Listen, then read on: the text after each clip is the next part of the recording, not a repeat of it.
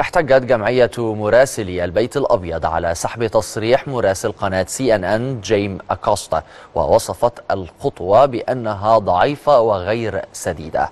وقالت في بيان لها أن إلغاء دخول المراسل إلى البيت الأبيض هو رد فعل لا يتناسب مع الجرم المزعوم، داعية إدارة ترامب إلى التراجع عن تلك الخطوة.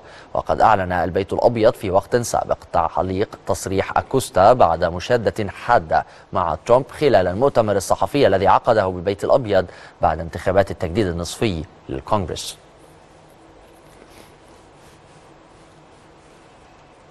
Because I consider it an invasion. You and I have a difference of opinion. But do you think that you demonized immigrants in this election to try to keep... I want them to come into the country, but they have to come in legally. You know, they have to come in, Jim, through a process. I want it to be a process. And I want people to come in, and we need the people. Your campaign... Wait.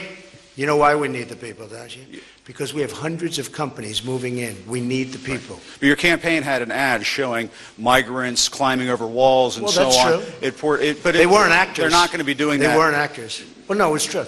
Do you think they were actors? They weren't actors. They didn't come from Hollywood.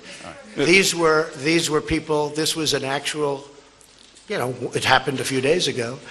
And they're hundreds of miles away, though. They're hundreds and hundreds of miles away. That's not an invasion. Honestly, I think you should let me run the country. You run CNN. All right. And if you did it well, your ratings would be much better. If I may ask one other question, Mr. President, if I may ask one other question, are you worried? That's enough. That's enough. Mr. President, I was going to ask one of the other folks. That's enough. Pardon me, ma'am. Mr. Excuse President, me. That's enough. Mr. President, I had one other question, if I may ask, on the Russian.